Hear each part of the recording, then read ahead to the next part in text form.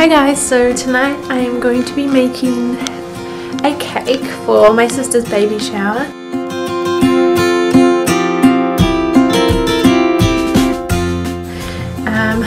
I've never used fondant before. I'm using fondant icing, and I'm also going to be doing different layers with chocolate and vanilla cake.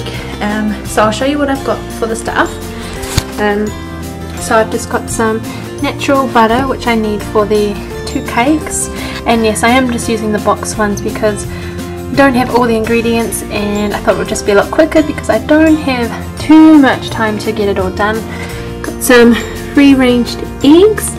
They said to get large ones. I've got the fondant already here, and icing, milk, icing sugar, and a rolling pin, and I've lined this with a cake because it needs to be a square one.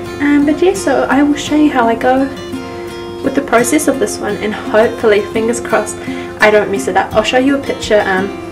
Where will I put it? I'll just put it here. I don't know if that will work, but here of what the cake is kind of going to look like. So yeah, I'm going to get started. So first thing I'm going to do is make the vanilla cake. So I've got the vanilla cake mix, which needs 80 grams of butter, 3 large eggs, and 3/4 cup of milk.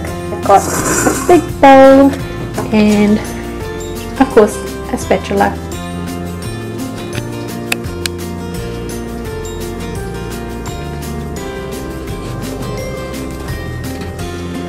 So it'll look like this once it's all mixed in nicely. You can either do it with an electric beater or a hand beater. I just did it with my hand because I could, so why not?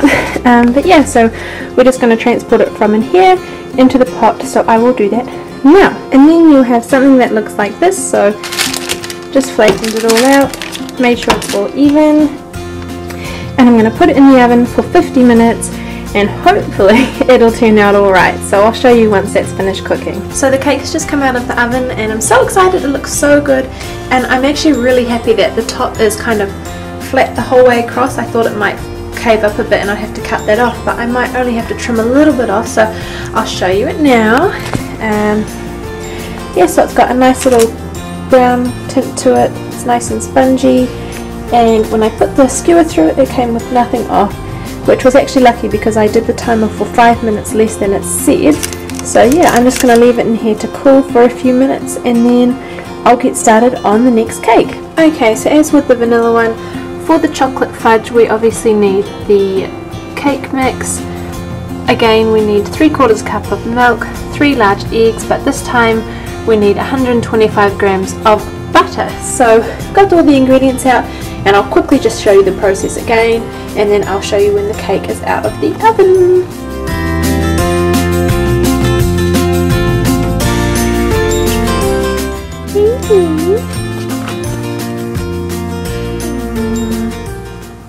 Okay, so the chocolate cake has just come out of the oven, and like the vanilla one, it's looking really good.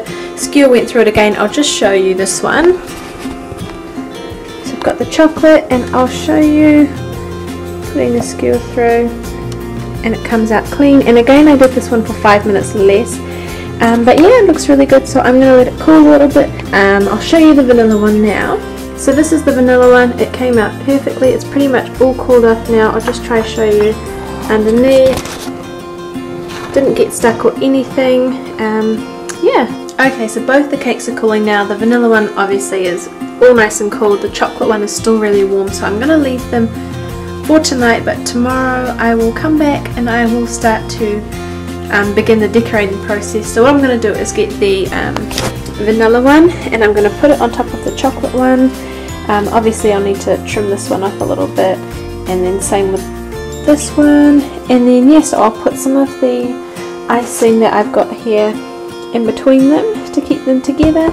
I will then coat the outside, and then I can start using the fondant, so I'll show that to you very shortly.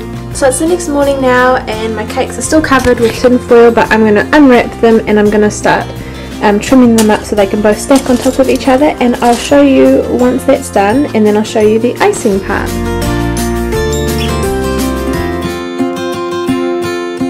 So as you can see, I've now laid the vanilla one on top of the chocolate one, and I've also put the vanilla icing in between so that it sticks, and now I need to go around kind of like what I've got here and trim it so that it's all flat and even. Okay, so the sides are all flat, so they're all aligned with each other now, and I'm just going to coat it in chocolate, so you will see that right now. So the cake is now covered in icing, so I'm going to let that set, and then I'm kind of going to go around it a bit after that, and then I can start on the fondant. So I'm probably just going to end this video here, and then I will make another video of the actual fondant making itself.